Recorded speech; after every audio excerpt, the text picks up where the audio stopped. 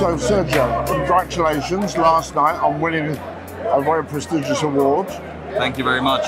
And what a beautiful stand you've got. Now tell me about the cigar, please.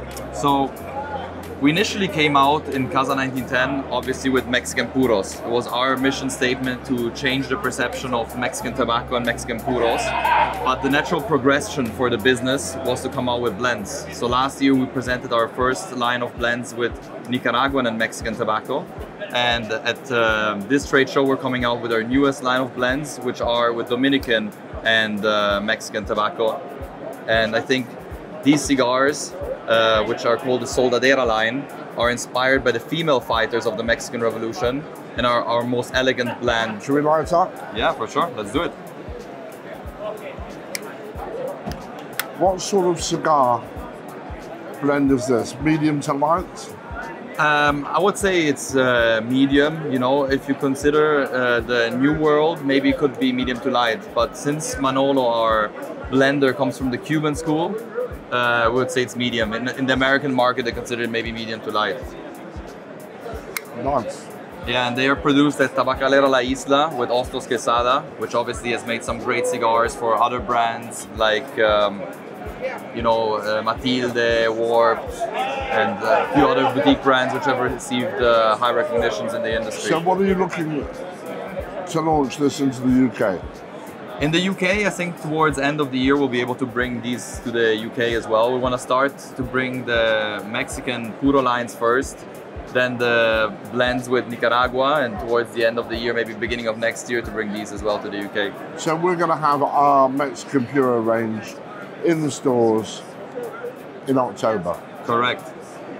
That's so exciting. The Casa 1910 always should be paired with the La Familia from Jose Cuervo. Correct. So we have a strong cheers. Cheers. Yeah, we've fostered a strong partnership with Reserva de la Familia from Jose Cuervo, which Jose Cuervo is of course the largest tequila producer in the world, but Reserva de la Familia was what only the family of the owners drank for the first 200 years of the business. And since a few years now it's available commercially, and for me and also for Manolo, our blender, it is the finest tequila out. We have in this one a bit of the binder and also in the filler, Mexican tobacco. Okay, because everyone knows Mexico is very famous for San Andrea. When we tried the Puro, no one really understood and got to understand actually they're great cigars as pure cigars. Correct, and I mean, it's very hard to make a puro in Mexico because you only have one growing region, which is the San Andres Valley. And the terroir, it's volcanic there, and there's some like farms that are a bit lower and some a bit higher altitude, some are like virgin land, some are not. But at the end of the day, the terroir is very similar. So you have to use different seed varieties in the San Andres Valley. So Habano, but grown in San Andres, San Andres Negro, as well as Sumatra, which we use for the wrapper, Sumatra grown in San Andres. And then it's all about the fermentation and the aging. So in the puro that we had at the event at Salter, we use only 5 years aged tobacco and give each cigar an additional half a year of aging after being rolled. And it's that aging that really makes the difference. Yeah. The majority of the tobacco grown in Mexico gets exported to other countries, Dominican Republic or Nicaragua, to make blends with no fermentation or one fermentation. We want to keep the highest quality tobacco in Mexico, age it for a minimum of 3-5 years, blend it in a what we believe is a good blend, and then age it additional half a year after it's rolled. Makes a huge difference. That's it second. Now tell me about the box, because I'm intrigued. Other than loving the color, because it's our color at Salter. When we initially designed the brand, we wanted to pay homage to Mexico and use all the characteristics of Mexico in our branding. So we wanted to use the colors of the Mexican flag, red, white, and green. Then we went to the trademark office in Mexico City, and they told us you cannot use exactly the same Pantone as the Mexican flag.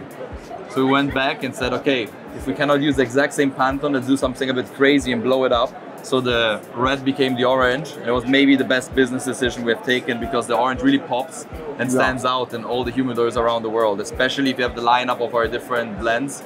It really catches the eye.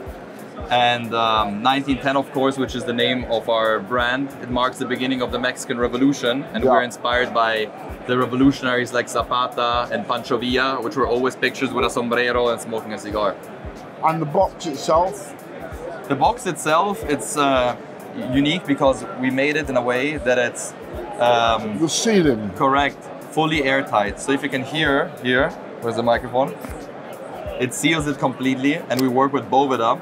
So each box, we only make boxes of 10, is completely airtight and acts like a portable humidor. If you go and buy a box with the Boveda inside, you can keep it up to 1-2 months without a problem, no need of humidification. And what is super cool as well is that it's much lighter than wooden boxes as well, so it makes it cheaper for shipment, you know, for online channels. I know that you ship a lot around. So let's have a little toast. Yeah. All right.